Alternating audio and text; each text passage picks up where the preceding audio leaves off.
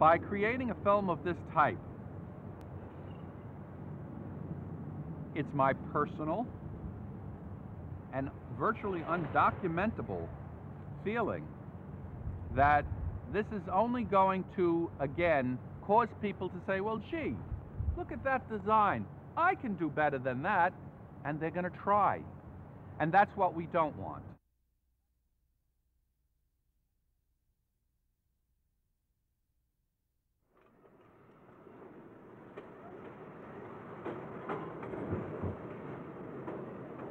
That's why I'm now I feel the vibes.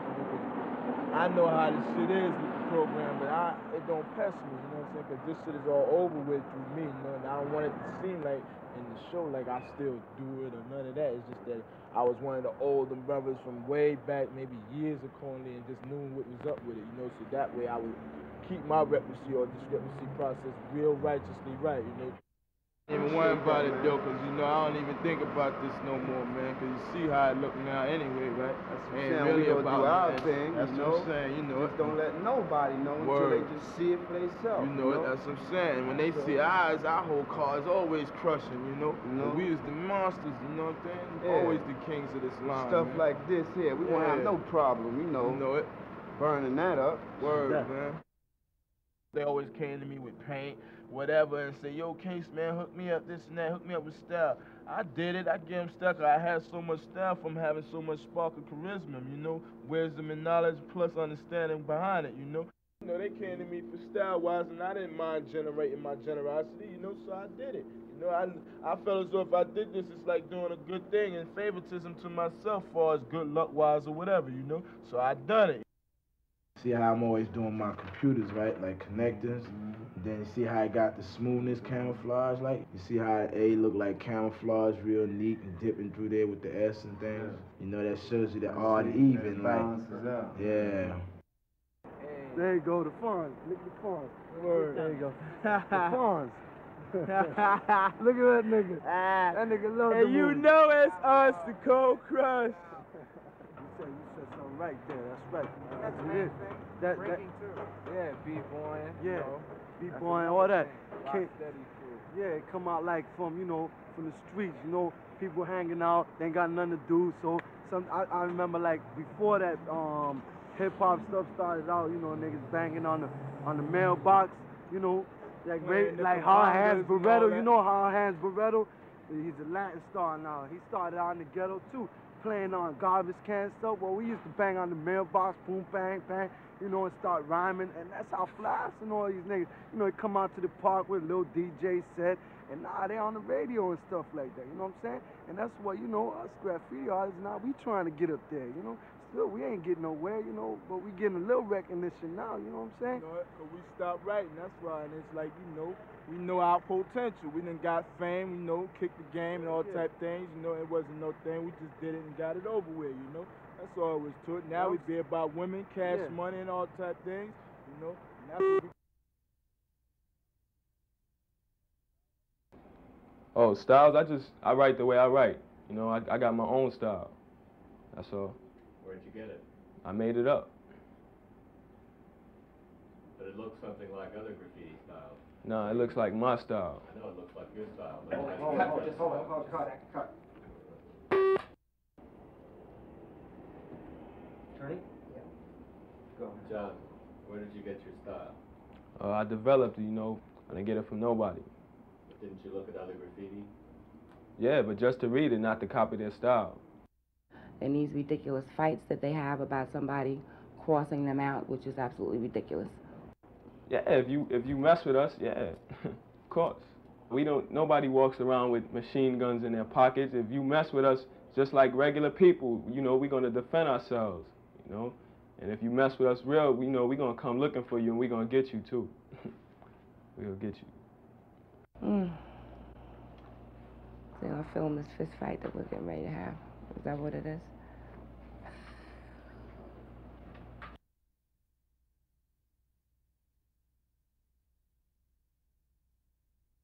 I guess it's pretty much like anything I would do on a train, I would do on canvas or I choose to paint on. I'm still using spray paint. I'm still using like the same basic technique as painting trains, just about. I think it's pretty much the same thing. It's just been scaled down much smaller.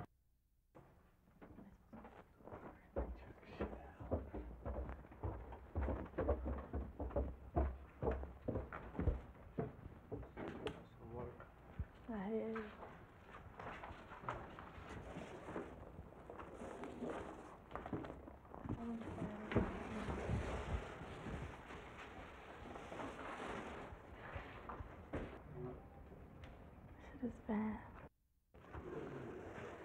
And this one's called Sands of York. It's so letter B. There's a painting under this that I went over that I did in 1980. I didn't actually like it. It was called I Love New York. But I decided to paint this over it. I like it much better now. I could scale down letters like pretty easy.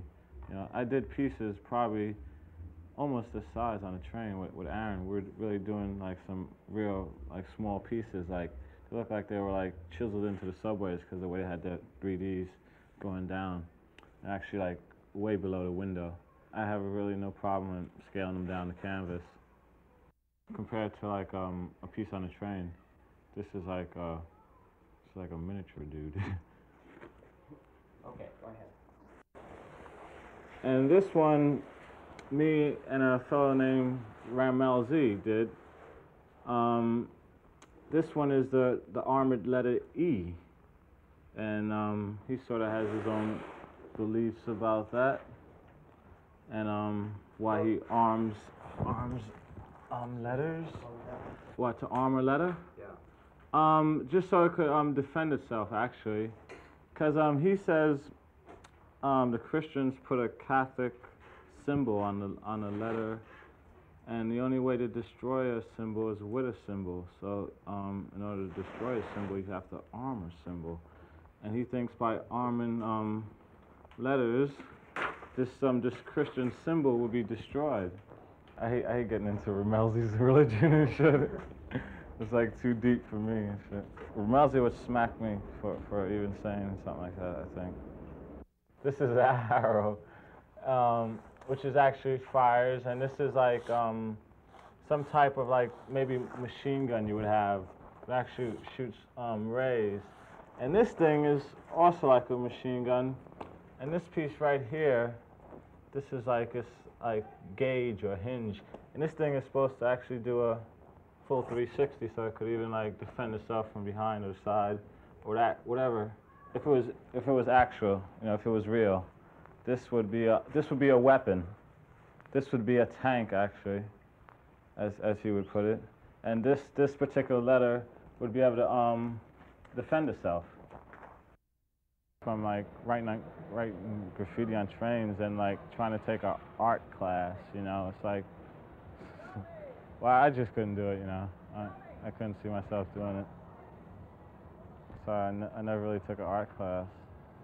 But then, okay, see, like, then there's like a graffiti, it's not really lore, but it's like if a dude's like using your style, you definitely know it, and like everyone else knows it, you know.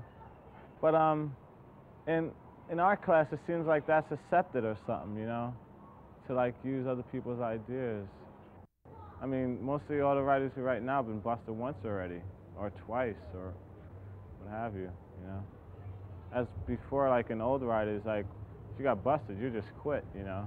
You didn't want to be out there, like, getting busted, you know. That was like, I mean, that was like, I mean, you didn't know the yard, or you just didn't know what you were doing or something, you know, if you got busted. And that's how, like, old writers look at it, actually.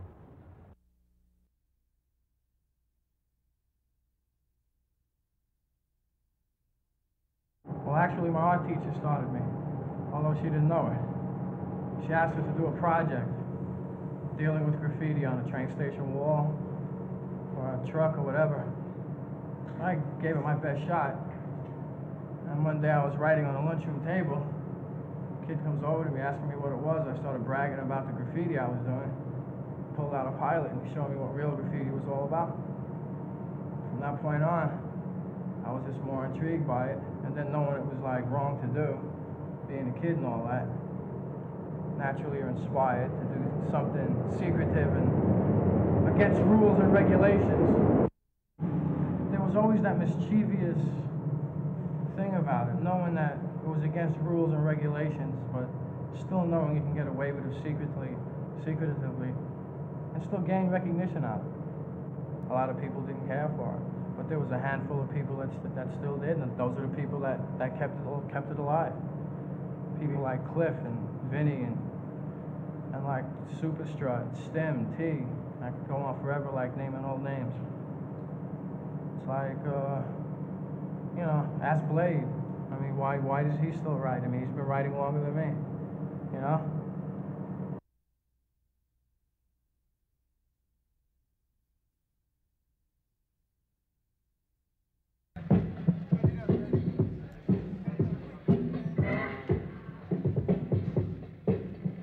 Bronx. It started like from around 183rd Street in Creston. Then like, you know, it was like there for around 2 years, 3 years, right? So like then they stopped breaking, right? So the prayers of everybody, right? His name is Jimmy D. He told me to make a division in Manhattan. So then I made one over here. And like most of the people stopped from the Bronx already, but some of them are trying to come back now, you know, because they hear that people are making money doing it.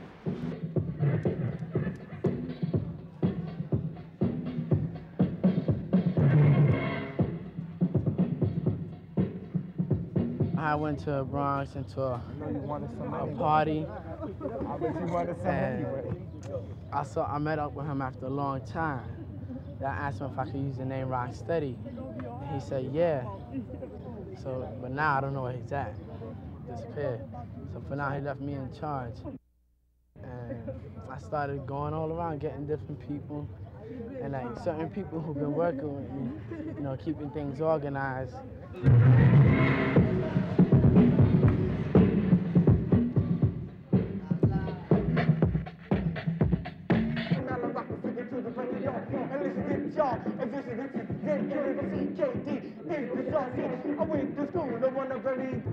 Master float master, they call him master float. And he taught me how to float, taught me pop lock it, how to pop, move, roll, watch them. I like just learned about it.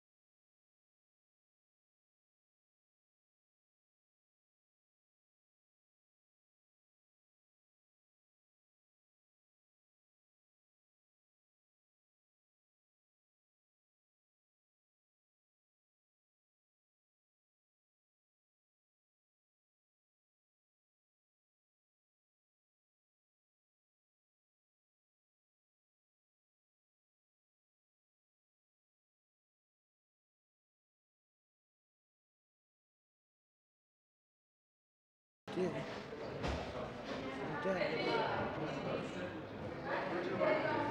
I learned from him, and we had another guy in our crew that used to do it, but he's no longer with us, so I just learned from him.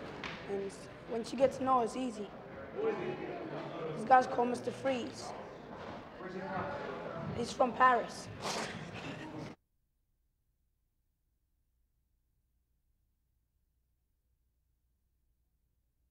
And everything pretty is getting dogged. Have you seen that? Well, you're proving right here that at graffiti productions that going over people is not the only way to get fame. So you have your side too. I'm just doing my own thing. But who's gonna tell these little toy riders here that this is one way to get fame, and the other way they see to get fame is to go over people? Yeah, but I go over them too. So what do you plan to do in the future? You're gonna keep just like going over the people that you've been going over, or you're gonna make peace with some people? Well, I don't know. People start with me, or they start with my crew. I start going over everything they have. That's it. I'm not like people. You go over one of mine, I go over one of yours. You go over one of mine, I go over everything you're gonna do, ever. Anywhere I can find it, anywhere. And when I catch you, I just beat the shit out of you. That's it.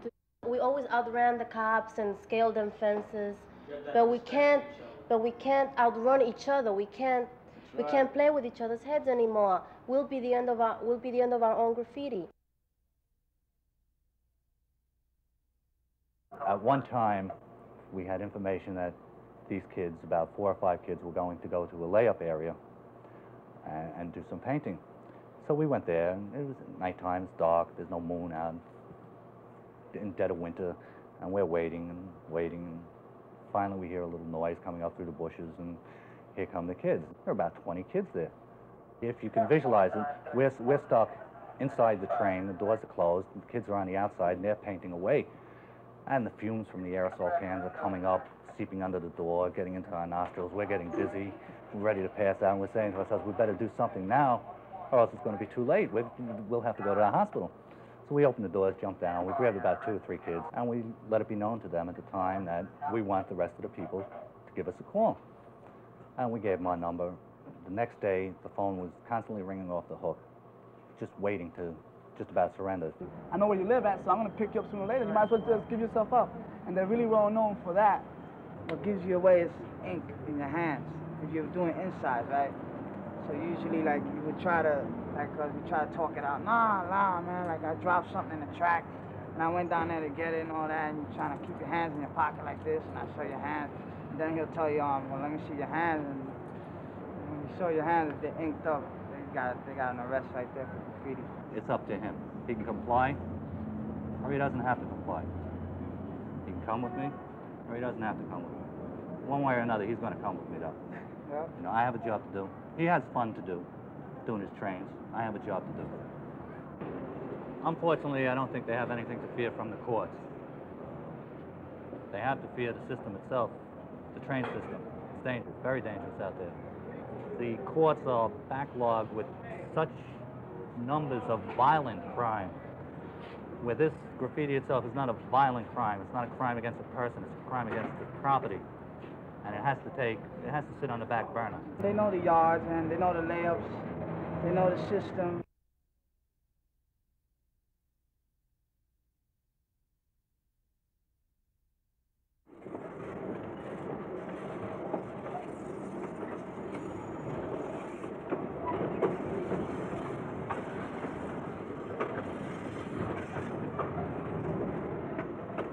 Usually I do my pieces in between the lanes, if anything.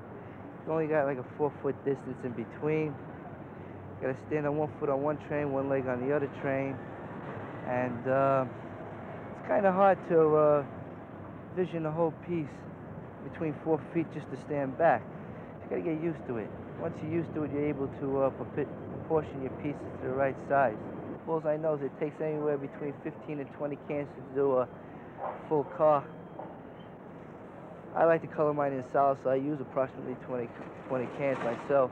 In the case of doing it top to bottom, you can either open the window and hang on the windows, open the door, you can hang out the door and fill in the top. Even one time, I even used one of those suction cups that, you know, window glass people carry, you know, put in windows. Put it on there, suck it on there, and just hold on to the window as you're painting. Hey, this train I must have painted 2 weeks ago.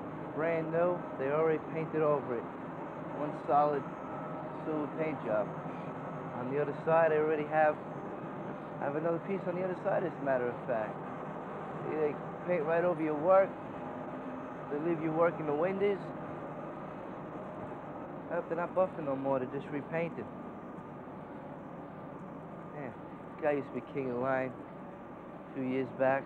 Sly 108, alias known as MC. I must have been in this yard in about 75. 75, yeah, 75, sure. I met Danko 1, who was doing the yard in here. At the time, he was trying to take over again. He didn't quite do it, but that was the first time. And I got rated the first time. Still come back for more, though.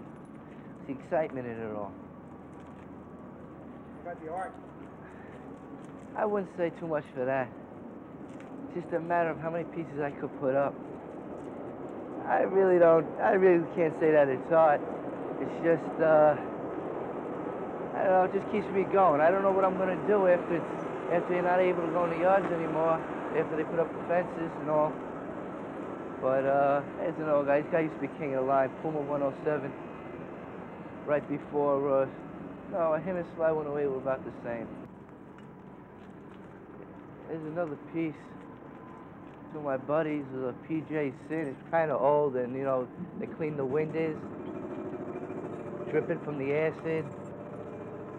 Comet painted over a PJ. Well, that's what happens. They don't last more than maybe a week if the city doesn't get them.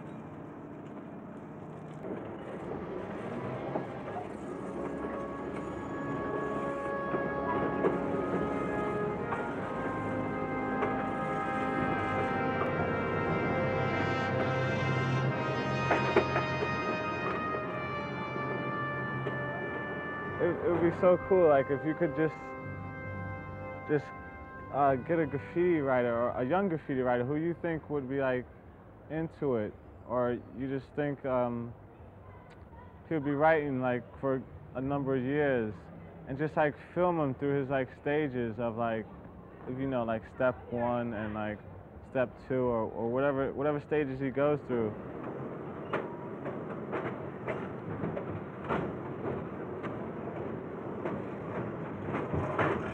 Just him on the way to the yard that night, you know, I mean, and then like him looking for that first piece or whatever.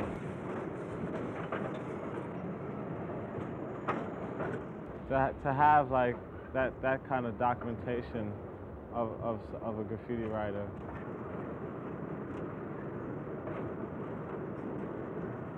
That would be like a real good film, actually. Well, it starts in darkness. I mean, that's partly romance, but it's true. It starts, it gets made, the work of art happens in darkness. Then it bursts into the light, and then we see it, right? Everybody sees it, hates it, loves it, you know, is stunned by it in one way or another. And that's kind of the feeling that I wanted to express at the beginning of the film. Henry is a very low-key person. Henry's wife, Kathy, is an actress and a very dramatic person. I remember we were having dinner one night, and we'd been kind of kicking this around, and what would this film be about? And Henry was saying, well, you know, it really is, there's rap music, and there's, and I kept thinking, well, where are the boundaries here? And is this, you know, how do we write the proposal to raise the money for this? And Kathy launched into this incredible, unbelievable aria. I still think of it as an aria, about the drama of this, of going into the tunnels, going into the layups, risking your life to paint a whole car in the middle of the night. And I thought, yeah, it's an opera. That's what it really is. And the music makes it an opera. And the dance makes it an opera. This is theater, and it's theater that's happening in real life in my city. And then I really felt it as a film. We may have forgotten and what terrible condition the subways were in, along with the rest of the city and its infrastructure at that time. The subways were a garbage dump, essentially. It was a vacuum of attention on the part of the, you know, civic authorities of the city. And you could argue that what graffiti artists and graffiti writers and taggers were doing was they were filling this vacuum the way they knew how.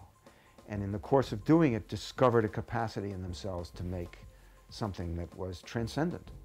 I didn't only want rap music in the film, didn't only want the music that was, I wanted a lot of that, but I wanted another element that would make it feel like a movie. And I had seen Excalibur, actually.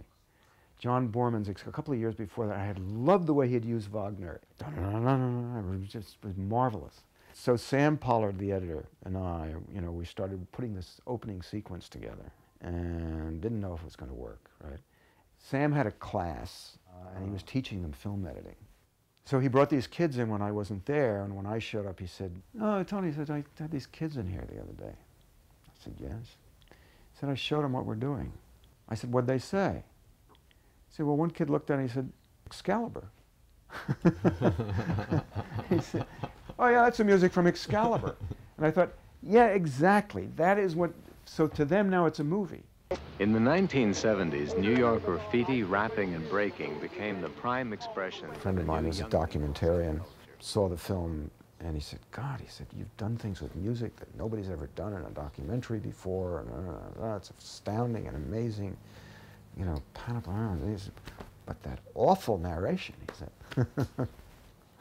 The How other, could you do that? The other thing about the narration is that he sounds enough like me that really I keep coming. People assume, lots and lots and lots of people assume that it's me. I moved to New York in the end of 1972. I was a sculptor, and I think I was on the verge of a career change that I wasn't at all conscious of. And these extraordinary cars are coming through the stations, and I was commuting every day, and I couldn't wait. I couldn't wait to get on the train and see what was going on. I thought, wow, this would be great to try to take pictures of this. Somebody should be, documenting it. And the pictures that I took were these segmented pictures, which I then made a composite out of in my studio afterwards. I took them in sections. As a sculptor, one of the things I had to do all the time was create sites for proposals. And you make your little model and you put it in a diorama, and you create the environment around it by going up to the site and taking pictures, panoramic pictures, and then splicing them together. So it just came totally naturally to me. Take a picture, jump, take a picture, jump, take a picture, jump. And this one I took 5. I would get information. And I would be told the next day, when somebody did a piece, I'd get on my answering machine. Yo, Henry, this is Lask. I bust out a rooftop on the 6th line, bright colors. And so I would know where to go. And I would get there right away, and it really increased my chances of getting it. Because, it's a big system. You go up sort of randomly waiting for trains to come in. You spend all day and you might not get anything. So if you know where to go and what line it's on, it really helps.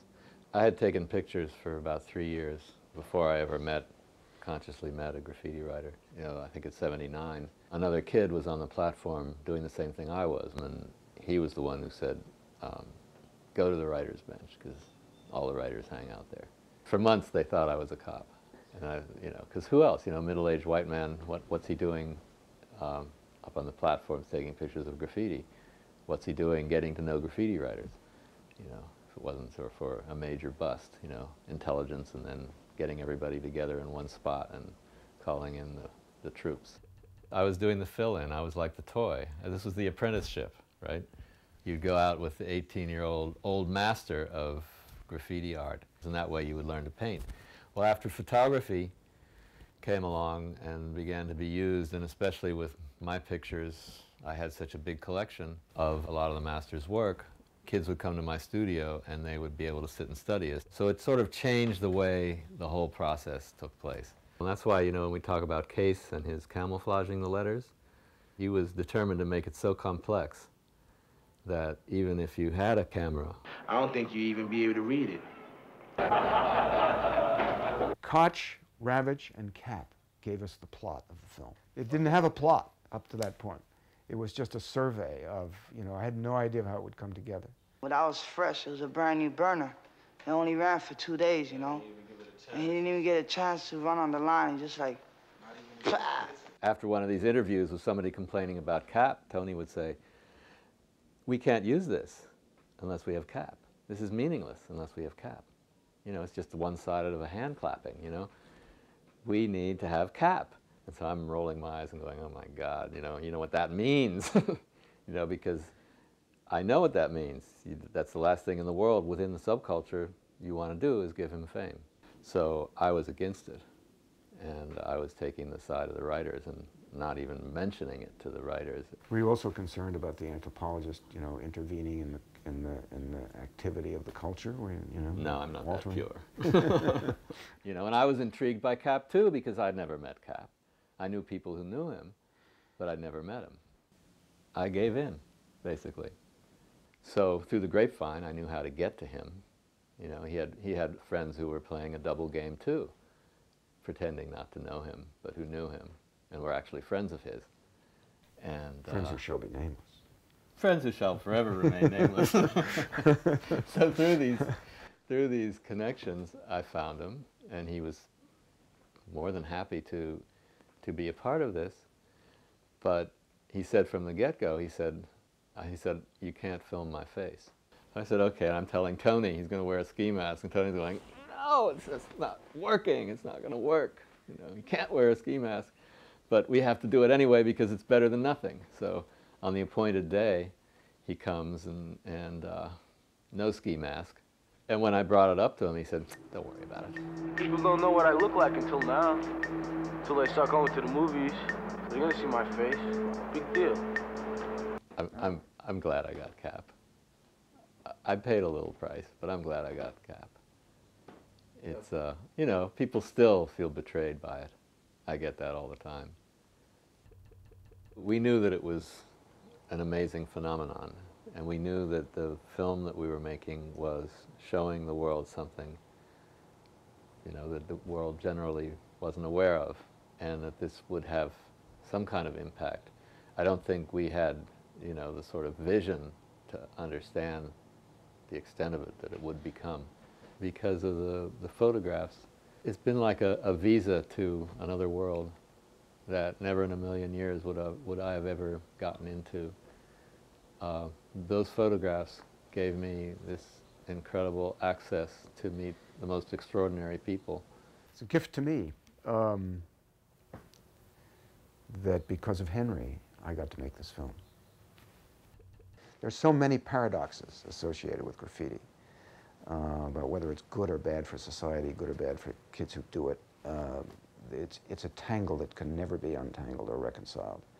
And that, to me, finally, those paradoxes, the most fascinating thing of all about this whole project for me. That finally there is no judgment that can be made. It just is. And you can, the isness of it is, it's poetry and it's beauty.